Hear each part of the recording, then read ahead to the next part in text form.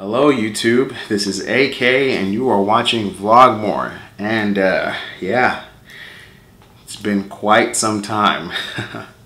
Yeah, I know, I've been really busy. Like, obviously there was a, pandemic and, things were kind of crazy for a lot of us out there. So I wasn't really able to put content out the way I wanted to, and also, just, there's not a lot of incentive like there used to be for me to do this. But I really wanted to reach out to those of you who really had nothing but positive words to say about my videos. Those who supported me. I'm thinking of y'all's names right now, y'all's usernames. Y'all rock. And my apologies for just not really putting the stuff out there like that. But I wanted to make this video for y'all and, for y'all's loved ones, because things have been wild with COVID. And I think it's important to go ahead and address some things for some of y'all who really want to get loved ones, armed. People who were anti-gun before COVID, a lot of them are pro-gun now because they had to empathize with others and why those of us in the gun community wanted to protect ourselves. And with the threat of things getting crazy where maybe law enforcement wasn't going to be there to hold their hands, a lot of them started to realize that having a gun is a very smart idea. So what I want to do is I want to make this video for all of my supporters out there who are practical gun owners. That's what this channel is for practical minded people who want good information. And I want to go ahead and do that for y'all today. Okay, so what is this video about? This video is unlike the other ones I've kind of made before. I did one about EDC and stuff like that, what common everyday setup would be for me, the type of EDC knives I would carry, that kind of thing. But this one is about practical, common sense self-defense, or common sense home defense in this particular case. What weapon can you use to protect your home with that is what you're not going to expect? This isn't really a gun review. It's a philosophy of use, like Nothing Fancy always used to say. For those who are people who want to defend themselves but don't want to spend over $300 on a firearm, who watching this video that you're not going to train how to clear jams and that kind of thing. You're just going to put it down until you need to use it. I'm talking to you, and hopefully this information can give you the best advice possible. So what guns am I going to suggest, and what philosophy of use, so to speak, am I going to give you advice about today? Well, let's get into it. Most people are going to tell you, if you ask them whether they work at the gun store, pawn shop, whatever, Bass Pro Academy, wherever you go for firearms, right? A lot of them are going to suggest this to you. It's a Glock 17 round magazine. I say one of the, really, in my opinion, the best handgun ever, invented, or just best company of handguns. There's a plethora of these different models, things like that. But, a lot of people are going to suggest a Glock. Could be a 17, 26, doesn't matter. They're going to suggest this for you. And typically I would advise someone to look into a Glock if I know they're going to be someone who will maybe go to the range twice, maybe 3 times a year, maybe. But again, this video isn't for the tactical gun community that that normally watches videos like this. This is for you gun owners, or people who want to become gun owners, who know yourselves pretty well, know that you're probably not going to be going to the range that often, but you do want something that's going to be somewhat effective, or just effective in general, that you're going to be able to use effectively, accurately, reliably, right? And so I personally, depending on what kind of gun person you are, what kind of person you are in general, I'm not going to recommend a Glock to you. Now, I've made gun reviews on, you know, 43s, Glock 43s, 26s, that kind of thing. But today, again, if you're a person who you know that you're going to be really lazy with the firearm you own, you're going to put it down, you're really not going to do much with it, or maybe you're looking for the right gun for a loved one, your daughter, who's of age, who lives by herself, your mom, your grandmother, you know, grandfather, whatever, whoever it is that you know that they're not into weapons like that, and they're probably not going to care too much about how to clear a jam with one of these if they were to have that situation happen under duress. So, what am I going to suggest today? First things first, I am going to suggest one of these. This is a Ruger LCP. Haven't done a review on this thing yet. But, I'm going to tell you right now, this is the single most, I think, effective concealed carry weapon you can buy. The reason why I say that is because it's the one you're most likely going to always bring with you when you go out in the street, go to the grocery store, wherever you go. Because, I mean, look at the size difference, okay? This thing is very, very compact, very easy to carry. And quick story, I've owned a lot of concealed carry handguns in my life. And I have a friend who works at one of these gun stores that I used to, you know, frequent every now and then. And prior Marine, combat, you know, the person who was in combat, he owns quite a few firearms, really. And he's really good friends with the owner of this store. So I asked him, well, what does the owner carry? Right? He was like, well, I'm going to give you some good advice. This guy, because, you know, my buddy, he's carried SIGs his whole life, you know, SIGs and Glocks and things like that. He's tried to go through different weapons to carry that are effective. And he actually asked the owner, what's the one gun that, out of all these weapons, because, you know, the guy owns the place, so he can afford any of the weapons that they had there. And they had Novetzkis, Daniel Defense, they had the top of the line stuff. They also customized rifles, they painted them, whatever modifications you needed, they had it. And so the guy said something very surprising. He said if he could choose any gun to carry for concealed carry, it would be a Ruger LCP. Okay? Now, that's very telling, because this individual has access to guns that you and I, you know, would have a hard time affording. He's got a huge collection at home. And he recommended this. When he was asked why, he said, well, if I'm wearing basketball shorts, sweatpants, you know, whatever I have on, I can just slip this thing in my pocket and I'm ready to rock and roll. And he noticed that upon carrying for over 20 years, this is the one he carries the most because it's the easiest. Now, there's some of us out there that carry, you know, 1911s 5 days a week, you know, 7 days a week. But for most of us, that becomes cumbersome.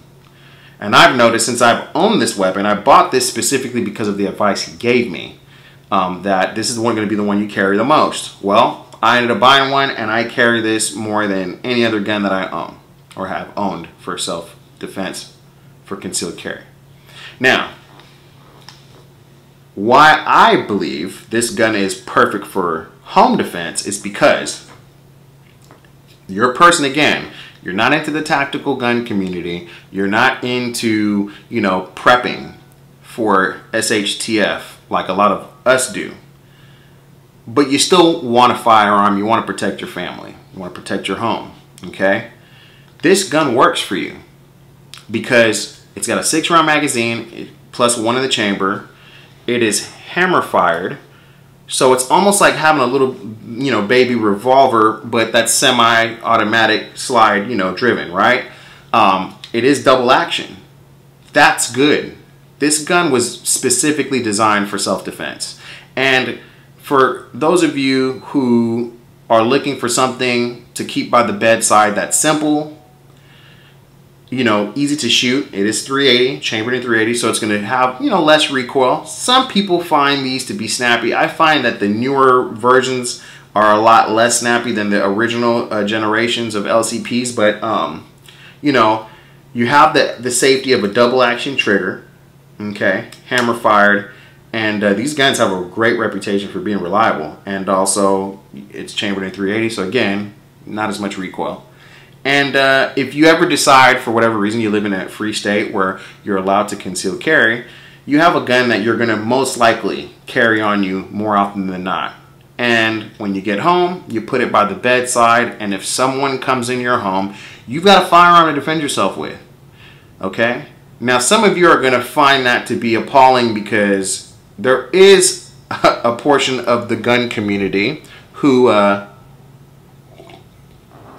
believe that if you don't have an AR-15 to defend your home with, you're doing it wrong.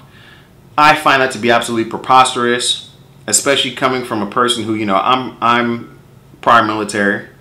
My father's prior military, brother's prior military. And, you know, it's something that common sense runs in the family when it comes to, you know, owning firearms. And you got to remember, like, who are you waiting for to come in the home that would warrant an AR-15 to defend your home with? Okay, I said you got people in the gun community who I believe are afraid of their own shadow. They come up with scenarios of, well, what if they come in with body armor? Or what if they come in with this? Here's the deal. You know, I would say if we lived in Mexico where the cartels run rampant and they pretty much have most of the monopoly over, you know, the country, and they're rolling up in convoys to take whatever they want from you, whatever, then I would say yes. At that point, every last one of my viewers should own an AR-15 with body armor and have a contingency plan to fight off the cartel. But we don't have that issue in this country yet. And for the time being, this is going to be way more practical. This will suit you way better than an AR-15 will for home defense. Yeah, if we live in a country where cartels are running around, chances are, you know, if someone like that or a group of people like that's coming to your home, you probably have something in your home that they want anyway. And even if they don't, yeah, if we live in a country that has those kind of problems, chances are the gun laws are going to be to where you're not even allowed to own an AR in the first place, right? Because most of these countries, you can't even own an AR-15. But as far as law-abiding citizens who live in a not failed state, this is all you're going to need. You live in an inner city, you know, live in the suburbs. If you have access to an alarm system, you've got that. You've got, and if you have access to a guard dog, you've got that. These are all protocols, processes that you can put in place to put a barrier between you and a home intruder. And then this is your last step. I don't care who you are. You go into someone's home and they open fire on you. You're not thinking, oh, that person has an LCP. You're thinking, okay, well, my life is now in danger. Do I want to hang out or do I want to take off? All right. And if you've got other protocols in place, alarm system, guard dog, that type of thing, you know, you've got those processes. And if they, for whatever reason, decide that they want to get past all those processes that you have in place, then they're probably there for you and not what you have in your home. And even then, you have a means of defending yourself. All this talk about, well, what if they come in with body armor? What if there's 15 of them? That's extremely, not only unlikely in this country, but also, even if there were 15 of them, they hear people opening fire. Okay, well now the whole world is alerted to something's going on that involves gunshots. Authorities are going to be on their way anyway. Chances are they're not going to stick around. Just being practical here. So, Ruger LCP is quite enough for an average, everyday, you know, person that doesn't want to go to the range once a week or once a month and train tactical shooting and all that kind of stuff, okay? Most people just aren't going to be into that kind of stuff. It doesn't matter what you say. And you can tell me all day that you want that, well, my daughter's going to learn how to be able to clear jams, and my wife is going to be able to do this, and my grandma and mom's going to be able to do this and that, and I'm going to be able to do it too. For those of you who you're into weapons like that, fine. You want to practice, go ahead. But you can't force people you love to learn how to clear jams with guns like this or guns like this, right? You're not going to force anyone to do that. So I brought this gun up because it is easy to use. But for those who maybe feel like, yeah, I might not know what to do if this thing jams, and I might not want to put the time in to learn how to do it, okay? Here's the best gun I feel you can use for the money, budget conscious, that I believe is extremely effective. And that is this. Yes, sir. This is a Heritage Rough Rider chambered in .22 long rifle. Now, some of you are going to laugh. You're going to spit your water out or your coffee out. And you're going to say, this guy really is saying that a .22 long rifle single action revolver is what I should use for home defense? Unsubscribed. I'm out of here. And you can do that. But if you're a sensible individual, use common sense, you're practical, you'll see exactly why. This gun is one of the best weapons that you can use for home defense and to buy for a loved one, especially in crazy times like what we've had recently. Okay? So, let me break it down for you. Number one reason to me, the benefits of why I do say either a Heritage Rough Rider or even a Ruger Wrangler, chambered also in .22 long rifle, is one of the best weapons you can either use for yourself on a budget for home defense or to give to a loved one for home defense. Number one reason is this. You are more likely to, this weapon's more likely to function, okay, given minimal training. All right? With single action revolvers, hammer back, pull the trigger. You want another round to be fired, pull the hammer back again, pull the trigger. Now, I understand that for my viewers who maybe own AR-15s already, and you know, you have weapons that the majority of the US population feels like aren't necessary in the first place, you might not see why this is necessary. But for a person who's never owned a weapon before, and when you put a firearm in their hand, they feel like they're on top of the world. Doesn't matter what, it could be a Derringer. They'll feel like, wow, I got a gun in my hand. You know, those people don't look at things the same. And a lot of these weapons are complicated for average everyday people to use. So, here's my rationale. Hear me out. I rather, and I'm speaking not for the viewer who's looking for something themselves, for the viewer who's looking for something for a loved one, who you know they're not going to be interested in going to the range all the time and learning how to clear jams, all that kind of good stuff. All right? Here's my rationale. I'd rather the people I love the most use a firearm that's going to give them the highest chances of success with defending themselves, given their neglectful attitude towards the firearm that's saving their life.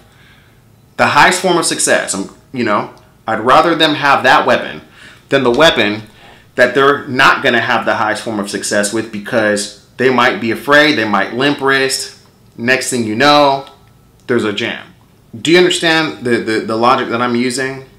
If look, we all who spend a lot of time at the range and who train a lot of people on how to use firearms, most of you know, you take your girlfriend or you take some girl you're dating or whatever, or your mom or whoever, your niece, whatever, and you have them shoot a weapon and it's their first time or maybe even their second or third time. We've seen novice, inexperienced gun owners limp wrist. And what happens? Even your most reliable firearm tends to malfunction sometimes. Limp wristing is a thing. And guns can malfunction because of it, no matter how reliable it is. Do you really want that to happen to a loved one when they're under duress, they're scared, they're afraid, they're not a police officer, they're not a military member, they're not, you know, a security guard. They're just a regular, average, everyday, innocent citizen. you can't expect them to be a soldier or a warrior or, you know, law enforcement. They're not going to have time, and most of them aren't going to want to take the time to train and learn how to clear a jam with a gun like this. But when you've got one of these, you pull the hammer back, you pull the trigger. The only training that is going to be required is so that they have it in their heads that, hey, listen, if you've got, because they're shooting with you know, rimfire cartridges, if you got a jam, no problem. Pull the hammer back and fire again, right? That's it. That's all they've got to know with this. So they're going to be more likely to retain that information than, okay, you know, take the magazine out, cock back the slide, reinsert the magazine, you know, chamber another round. That's way too much. Hammer back. You know, a lot of people at gun stores will tell you, okay, well, revolvers are better because, you know, for inexperienced shooters, because all you gotta do is cock the hammer back, you know, fire. If and for the semi-automatic revolvers, you just keep pulling the trigger. Now, the reason why I said single action is because of cost effectiveness. We all know that when it comes to, you know, double action, you know, semi-automatic revolvers, they cost more. But with single action, it's going to be cost effective. That's the only reason why I even suggest these things. You know, the Ruger Wranglers and the Heritage Rough Riders is because of the cost. But that's the only thing you're having to train somebody how to do. Big deal, right? But in my mind, I'd rather that person be able to use a firearm that they can be more effective with, they shoot more accurately with, okay? They have a higher chance of hitting the assailant, all right, than a weapon that has a lot of recoil in their mind. They're not going to train very often with it. If you buy it for them and they have it, you know, in their dresser drawer, they're not going to be accurate. They might limp wrist, the gun might jam, and now you have a bigger issue. Now you have a tragedy on your hand. So, you know, when it comes to a firearm like the Rough Rider, right? I'll give you an example of my philosophy with this. You've got AR users who like the AR-15 because it's more accurate than the AK-47. And you'll have that group argue for the accuracy. Even though the round is smaller, and some may argue that it's less effective than a 7.62 by 39, an AK round, they still prefer the AR. It's more accurate. Okay, they're willing to sacrifice a larger bullet for accuracy. Then you have the AK crowd. They prefer the AK. A lot of reasons because it's more simple to use. Makes sense. So they will sacrifice whatever AR users feel like the accuracy is with that weapon for, you know, simplicity. Most people can use an AK-47 fairly easily with little to no training. That's what I'm saying with this. Smaller round, but better accuracy, easier accuracy more frequently for inexperienced users, and simplicity of use for inexperienced users. It's like both philosophies all in one. That's what I'm trying to say. So, for those of you who want something easy to use, and if, you know, especially for those, now I'm talking about for yourselves who are watching this video. You know, listen, if you have an alarm system set up in your home, you're already ahead of the curve. If you have a guard dog, you're ahead of the curve. All right, you've got measures, 911. You've got measures in place that are barriers between you and an assailant. You know the layout of your home, okay? Especially, you know, you have the drop on the individuals who are coming in. Even if they're multiple people, you've got a firearm, okay? It's not like you're shooting cotton balls at them, or it's not like it's a BB gun. 22 long rifle, the statistics are out there, okay? They say that 22 long rifle is half as likely to stop an assailant as 9mm, 45 caliber, 380, you know, that sort of thing. The 22 long rifle is half as likely to stop an assailant from doing what they were doing, okay, or to incapacitate them, rather, is what I meant to say. So when you look at a round that's as small as it is, and it's half as likely to do what the other most popular calibers are able to do, that says a lot. That's good. That's a great thing. If you really look at the numbers. 22 long rifle is a very effective round, and it's lethal at very far ranges. You can watch Iraqi War Veteran 8888 when they show they're shooting from hundreds of, over 100 yards, and the 22 long rifle's lethal past 100 yards. So this is a very respectable round, okay? Trust me, you're not underarmed with a 22 long rifle that you can shoot accurately. So I wanted to make this video for those of you who, appreciate my content. I want to give y'all a very common sense, basic video for those of you who might want to find something for your family, for a family member in times like COVID, with a pandemic and who knows what's to come. Power grid going down, what have you.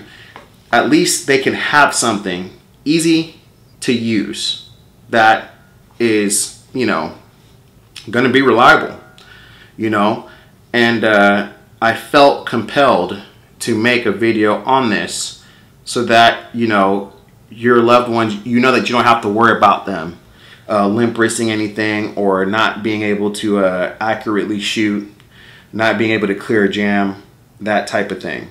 So that was important to me to impart on y'all. Love you guys and gals. Don't scoff at weapons like this. This is a deadly weapon. This thing will kill you extremely easily in the right hands. And the truth of the matter is again, you want to give people the best advantage that they have to protect their lives. Okay, so I think guns like this, the LCP, they are some of the best weapons you can use for home defense if you're a person who isn't planning anytime soon on really being involved in the gun community to a capacity where, you can field strip an AR-15 with your eyes closed, or an AK-47, okay? And you're constantly at the range and, that type of thing. For your common everyday gun owners, these are the type of guns we should be advising people to purchase, okay? Especially for the loved ones, for common sense gun use if you live in an urban area or something like that, or you want to, again, buy a weapon for your daughters, your sons, people who are not into weapons like that. They've got other priorities, they've got other interests, but you want them to have something to defend themselves with. You'd be surprised how effective a weapon like this can be, even in inexperienced hands. So that's my 2 cents. Hope y'all enjoyed the video. Again, sorry I've been gone so long, but I really appreciate the support that I have gotten over the years with the limited amount of videos that I've actually made. And please, for those first-time viewers to the channel, please like and subscribe. And, I will do my best to bring out a lot more material like this. And I do plan on coming out with more gun reviews and philosophies of use for y'all in times like this, and what the best application for those weapons will be.